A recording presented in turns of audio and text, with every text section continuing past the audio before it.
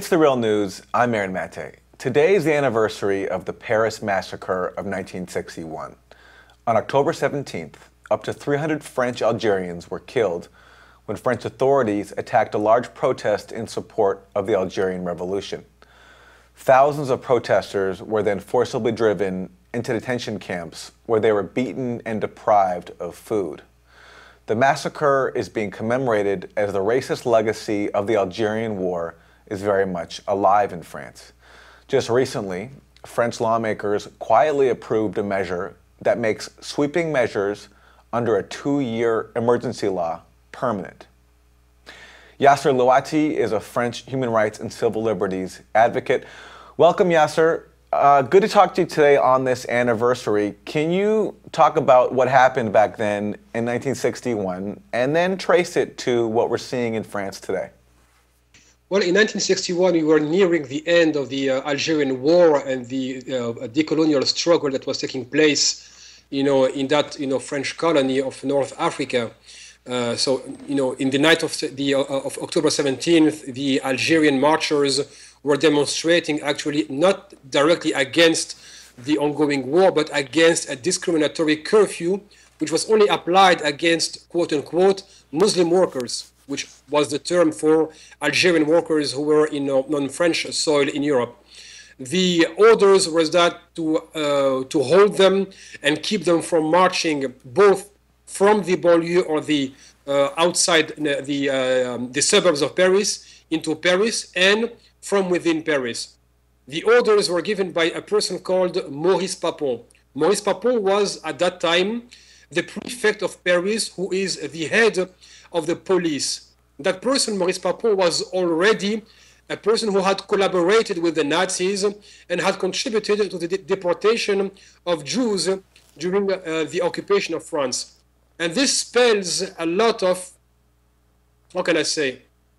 shame for the country, because instead of dismissing the people who worked with the Nazis and contributed to the deportation of Jews, here you have these high-ranking government officials remaining in office and given highly sensitive positions like the prefect of Paris. So Maurice Papon gives the clear order that you have to crush the demonstrators. Of course, the accusation was that they will be armed and they will be shooting on civilians in downtown Paris. Nothing of that happened, but in return, what happened is that the police, which found itself outnumbered by the peaceful marchers, panicked and called for more troops. Orders were given to shoot on directly at the crowd.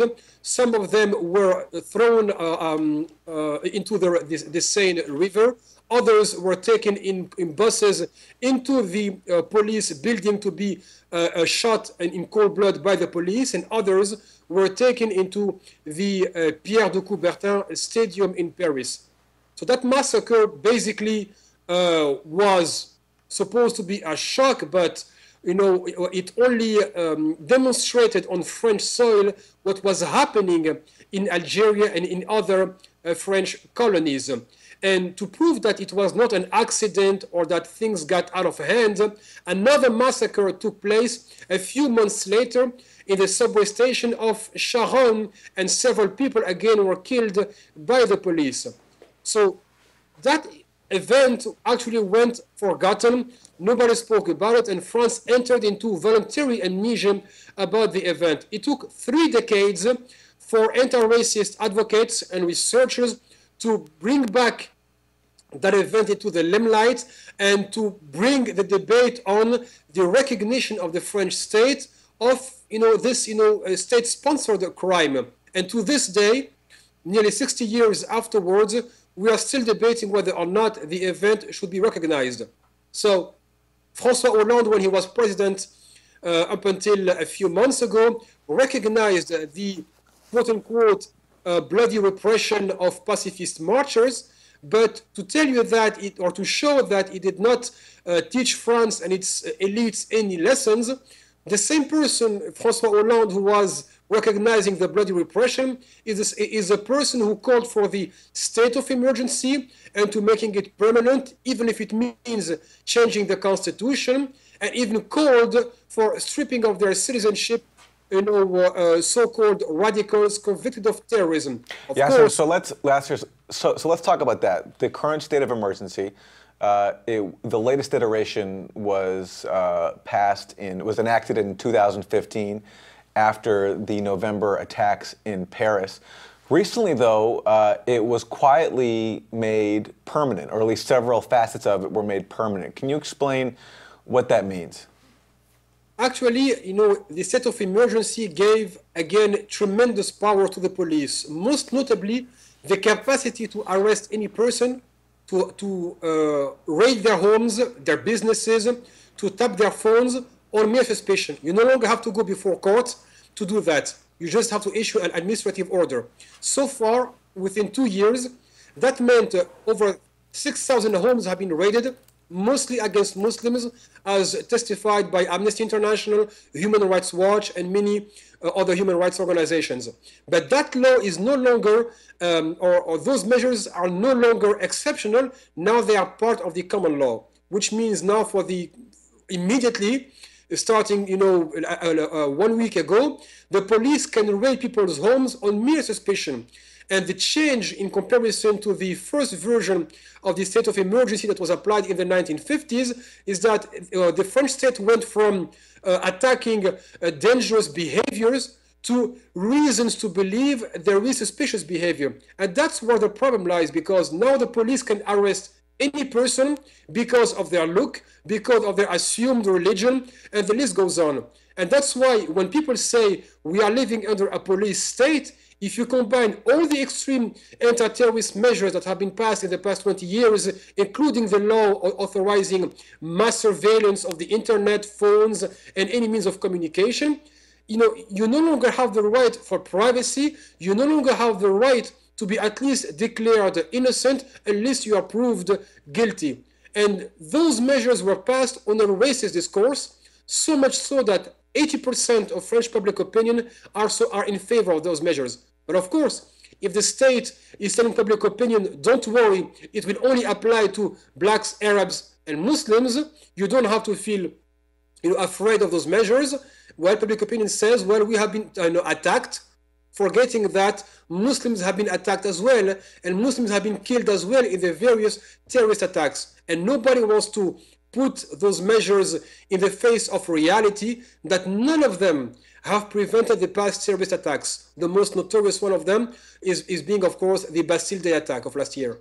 It can be difficult to understand the extent to which racism has been mainstreamed and racist policies have been so widely accepted. As you say, 80% of the population supports these measures. So can you explain how that's come to be, where attitudes like that are very widespread from the political class on down?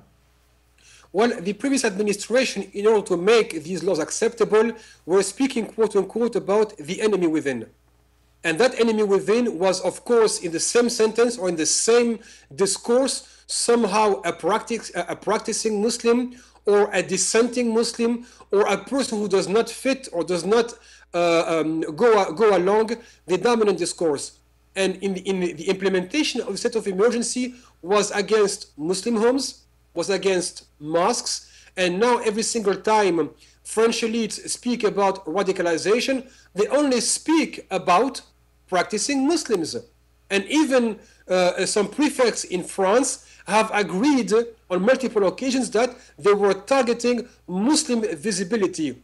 The word radicalization, for example, is never applied to white supremacist groups that go and get military training in Ukraine, or others who go join the Israeli army. It is solely against Muslims. And then when you have the capacity for the state to shut down any place of assembly, and those places of assembly that were shut down are only mosques, it is never, for example, neo-Nazi assemblies. It is never, for example, churches calling for the overthrowing of the French Republic. It is solely against Muslims.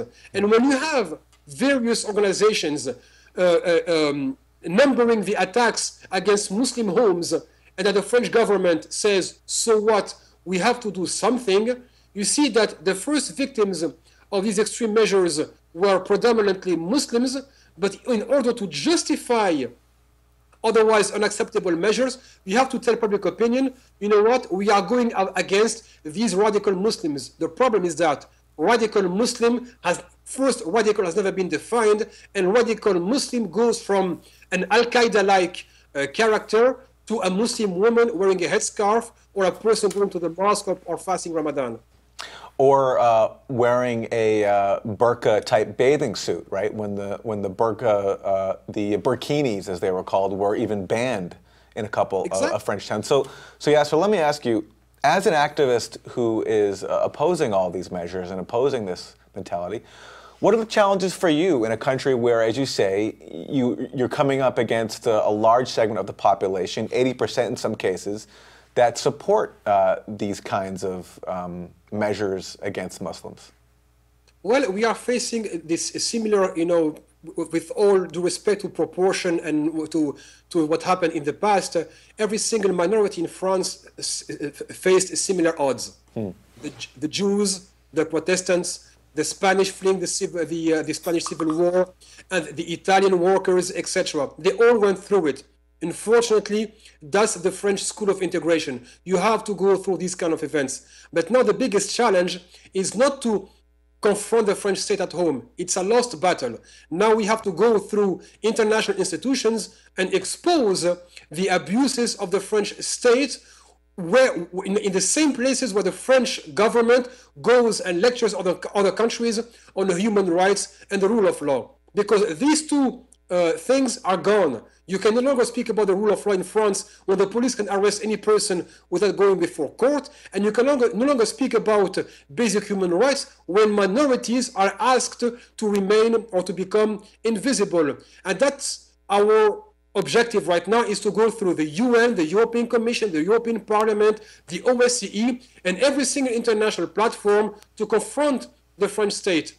Trying to go after the mainstream media is also a big challenge, and that's why there is a push for alternative media to emerge. For example, we have a new one called lemuslimpost.com, on which I do contribute.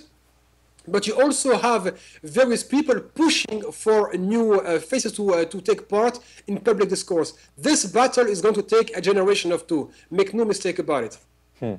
Always encouraging to hear about the emergence of alternative media anywhere. And Yasser, we thank you for telling us about it. Yasser Louati, French human rights activist, thanks very much. Thank you for having me. Thank you very much. And thank you for joining us on The Real News.